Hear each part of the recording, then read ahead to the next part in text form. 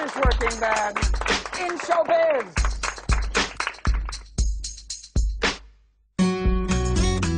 Red Streamlined Convertible is an assembly, and there are lots of assemblies. This is one with the odd back plot. The cards that gather have a different colored back.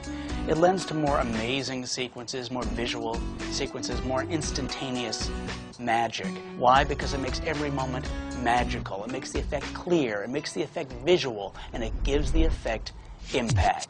We're here in Glendale, California at Dean Dill's shop. Dean's shop where he cuts hair and lets folks come over and talk magic. We're going to go inside, show a few tricks to the guys. I'll make sure there's no picture cards in there.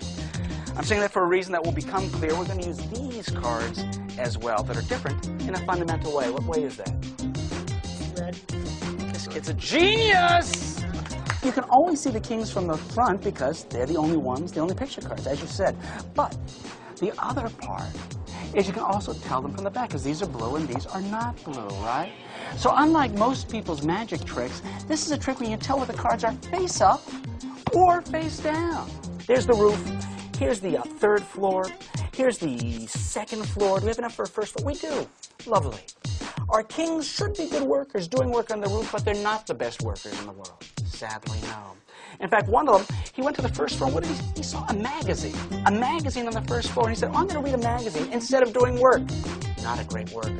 Say no to drugs, kid. Don't be like that kid. Next one, thanks you. He's actually taking a nap on the money you're spending. He's taking a nap standing right there. Only one guy's doing the work on the roof where all the work is taking place, which is a problem.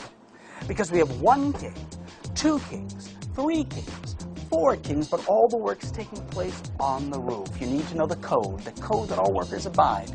Can you snap your finger? Oh, stop right there. You snap once. That's the code. And if this worked, I don't know if it did, but if it did, look, we should have no king here. I wouldn't kid you. There is no king. And where we used to have, what, one red back? Now look, two sunburned backs. Can you snap your finger? Well, that's for the first floor. We want to work the second floor. Add a snap. Thank you. That's all it should take. Oh, I think we got it. You can never be absolutely sure. Oh, yeah, I think. Could it be? And now we no longer have a second king, where there used to be two sunburned backs. Oh, come on. Now there's three. You snap three times, you think, oh! Oh, this time it didn't work. It did not work. Oh, I stand corrected. Because look, I don't see a king. We had one at the very beginning, but now we have 1, 2, 3, 4 red back cards, and they happen to be 4 workers, the hardest working men in show business. Thank you.